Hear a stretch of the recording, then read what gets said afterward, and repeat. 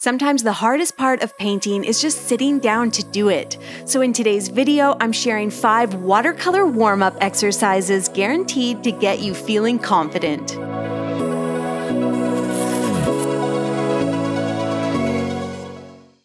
You don't need any special supplies to get warmed up and start painting, but here's what I'm using: a Strathmore watercolor sketchbook, my Mungyo 48 pan paint set, and 2 round brushes, a number 4 and a number 8. Okay, let's get started. My warm-up exercise number 1, thinking about color. I love to just sit down and practice or develop some color palettes. It could be 2 colors that you love together. It could be 5 colors that you're really curious about how they would go together. You can think about if you were going to paint a floral, what sort of colors would you like to do? This is a great exercise to get warmed up, practice your mixing, and start thinking creatively. Warm-up exercise number 2, play around with the wet into wet technique. This is just what it sounds like, wet paint into wet paint. So here I'm putting down a really light wash, and then I just release more pigment into the wet area. It can be anywhere I want, and I just see what happens, see how it looks. This is just blue pigment into a very light blue wash, but you can also try putting wet color into color, which is what I'm gonna do right here. I'm only doing 2 examples, but you could do about 50 of these. Just go across a couple pages in your sketchbook and try different shapes, different colors. There's no end to the ways you could play, and what you'll learn from doing this exercise is even more valuable than simply getting warmed up. Exercise number 3, to get those creative juices flowing and get you feeling good about painting, is to simply paint some leaves.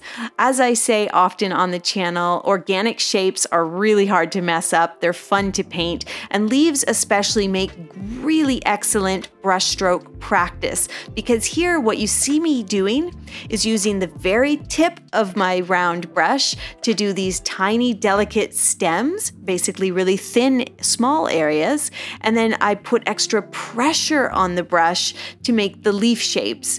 I like to challenge myself to paint a leaf in a single brush stroke or in just 2 brush strokes, and then I join all the leaves together with those delicate stems. And so with this warm-up, I get really comfortable practicing using both the tip of the brush and the belly of the brush and adding pressure to the brush.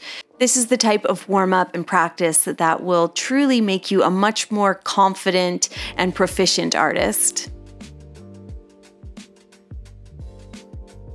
Okay, moving along, I'm going to flip my sketchbook and we'll work on the other page here. Our practice or our warm-up number 4 is to paint a pattern. I'm gonna paint 1 pattern, but I highly recommend you try 3 or 4 of these if you have room in your sketchbook.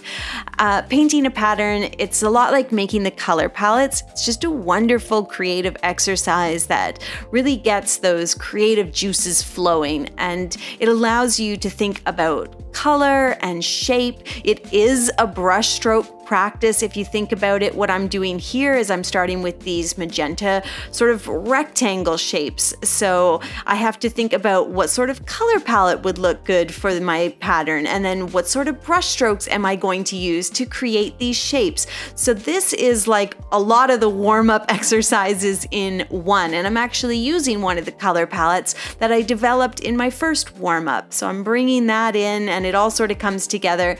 This will really get you feeling like a true artist. Develop a few color palettes, and it's just a wonderful way to fill your sketchbook pages. If that's important to you as well, you can look through your sketchbook and look back at the patterns you've created and get inspiration for many future projects.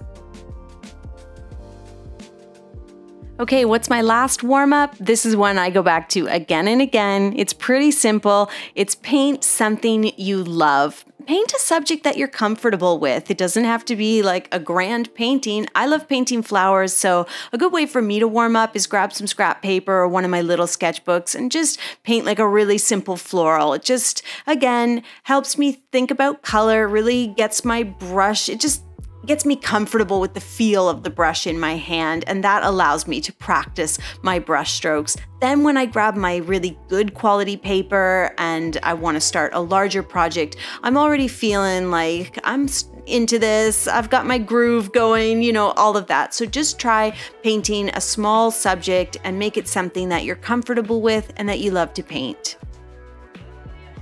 And guys, those are my 5 ideas for warming up. The scariest thing about painting is just sitting down to paint sometimes. So we need a little encouragement. We need some warm-up exercises to get us in that creative groove. And these are the 5 that I suggest you try. Thanks for watching. Don't forget to hit that subscribe button, and I'll see you soon with a new tutorial.